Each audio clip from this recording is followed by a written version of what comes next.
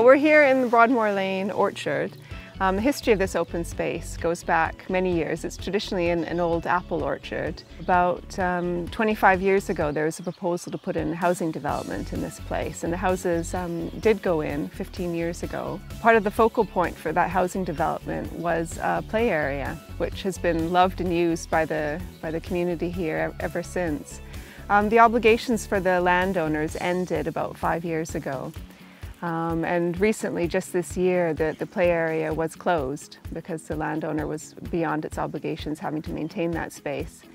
The landowner did offer the land to the community, so that's what we've been working on here on Broadmoor Lane now, is organising the community around plans to put in a new play area and to have the place continue as a community space. She's been doing community events and helping to organise those community events for years and years on the green space.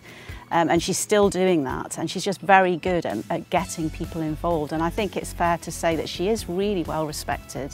The whole time I've lived here, she's been very much involved in stirring the community to action, really. She's been a real pivot, a real fulcrum for the community, fantastic organiser, fantastically motivated and a fantastic communicator. Rachel does a lot of the website work, she does the newsletter. So recently we've been printing 600 newsletters and sending them around, and she writes most of it because she's just brilliant with words. Every autumn we have an apple day, and in January we hold a wassail.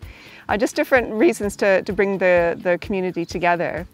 Just the other week we had a stream day for the first time. So it's a way to keep using the space even though we don't have a play area here. We're absolutely determined to have this carry on as a community space, and we're determined to have a new play area put in.